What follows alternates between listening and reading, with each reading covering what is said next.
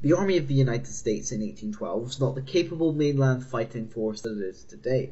Instead, it suffered from many issues such as logistical errors, outdated equipment, poor tactics, and poorly trained troops.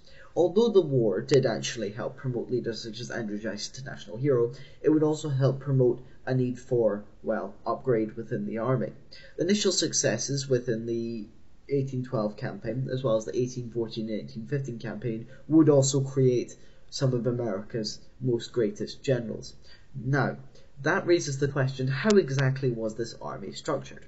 And that's exactly what I plan to tell you today. So without further ado, let us get into it.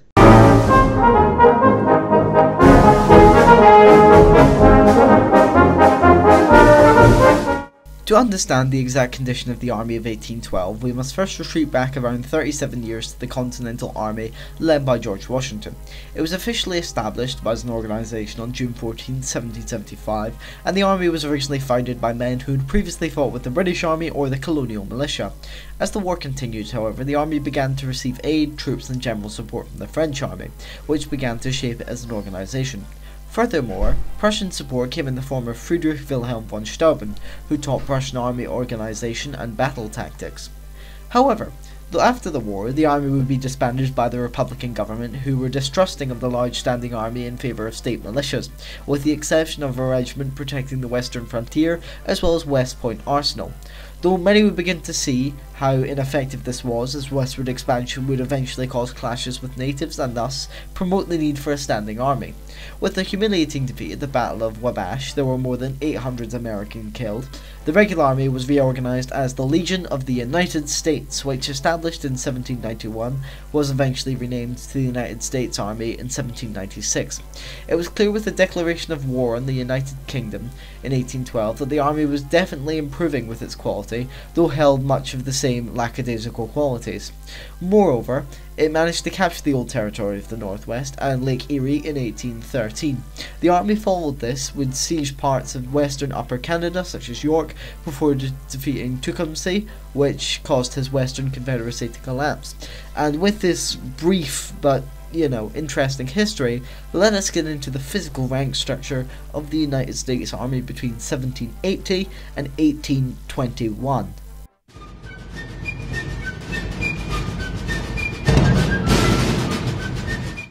The Commander-in-Chief, unlike the Lieutenant General, was actually used within the War of 1812, and this was because it was considered inappropriate or incorrect for an officer to hold a rank equal or as high as the General George Washington, an issue which would not be corrected until the Civil War, in which Ulysses S. Grant would be promoted to the rank of Lieutenant General.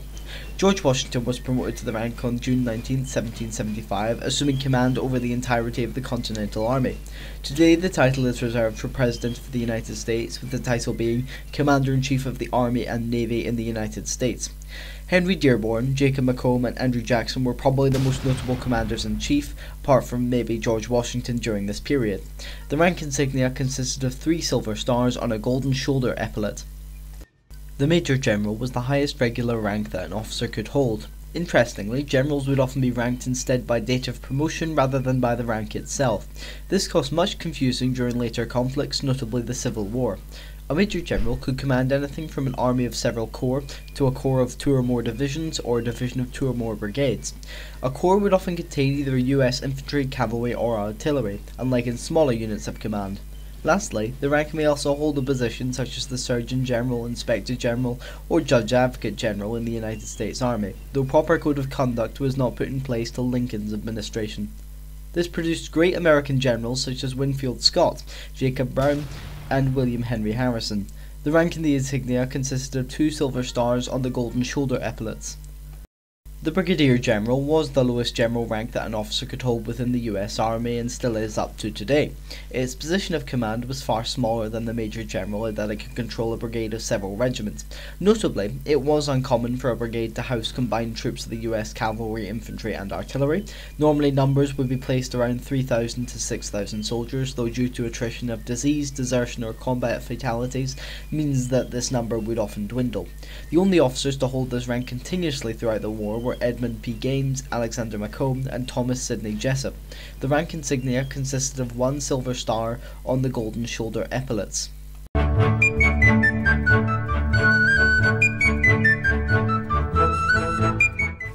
The rank of colonel within the US Army was normally very rare due to the small nature of the army.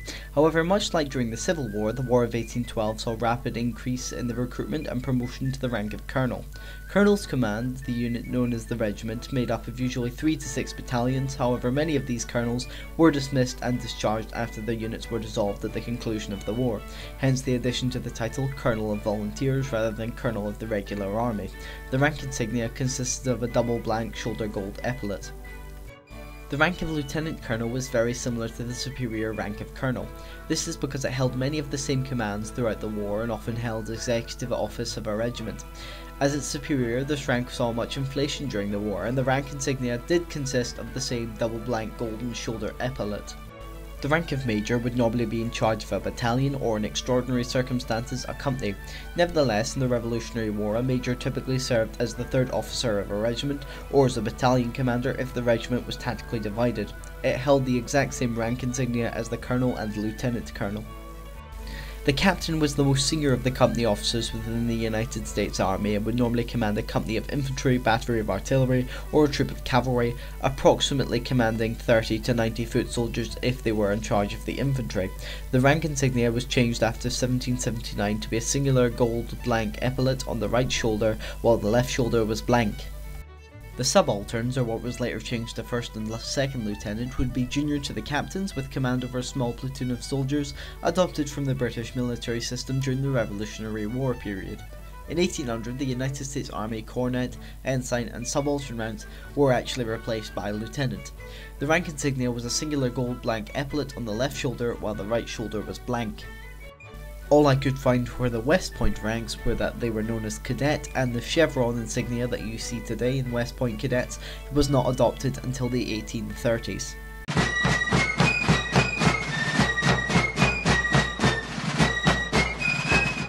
Up until the creation of new enlisted ranks during the First World War, the Sergeant Major was the highest enlisted rank within the American Army during the War of 1812.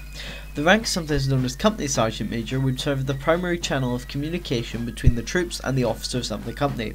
Overall, its job would be to supervise the captain's instructions for the men's care and training. Its insignia consisted of 2 shoulder epaulets that were both crimson. The sergeant would encompass a variety of roles within the US Army during the war period. It could carry the prefix of ordnance, who oversaw the caretaking of ammunition and weapons, or the quartermaster, who oversaw the general supplies of a company. It may also be titled as an engineer or hospital steward sergeant. The list goes on, really. Nevertheless, the rank also commanded troops in the field, as we should all know by now. The insignia consisted of a singular crimson shoulder epaulet on the right shoulder. The corporal was the lowest ranking NCO position that an individual could carry within the United States Army. Its position would effectively be a squad leader, though this title was not official in the United States Army until 1891.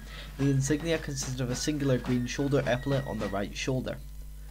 The private was the lowest rank in the army and held no insignia nor any position of notable command.